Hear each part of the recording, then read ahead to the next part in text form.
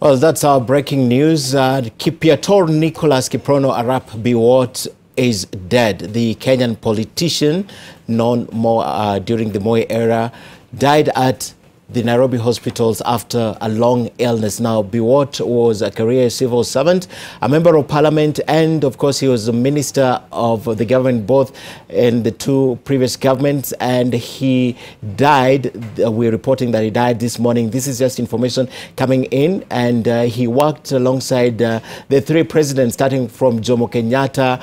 He worked under Daniel Moi and of course Mwai Kibaki, and he held several significant government positions. And Nicholas Biwott, you remember, he was called Total Man. We are reporting that he's dead. As soon as we have more information, we'll definitely let you know. But we are reporting that Nicholas Kipiator Biwott, born in 1940, is dead at 77. He was a businessman, politician, philanthropist, and he served as a civil servant, was a member of parliament for a long time. He was minister, held several positions, and basically there were about 8 senior government positions, and worked with the late Jomo Kenyatta, Daniel Toroitich Arap Moi, and also Mwai Kibaki. Of late, he has retreated, and he's not been seen in public for a long time. There was speculation about his health and death, and he came out to clarify that information. Unfortunately, Kenya mourns again, and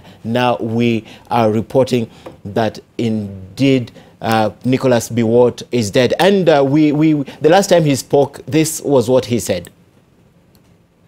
Ya pili ni 2022.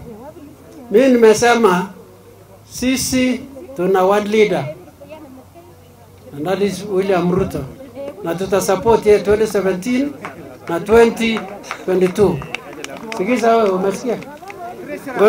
Goro jitke Murugumi. Yes, sir. Wale hapa nilisema sisi tukiwa Kalenjin tuna one leader ambayo tuna support 2017 na 2022. Asante sana. Kwa hivyo hakuna conflict. Asante sana. Hakuna wale hapo. Asante.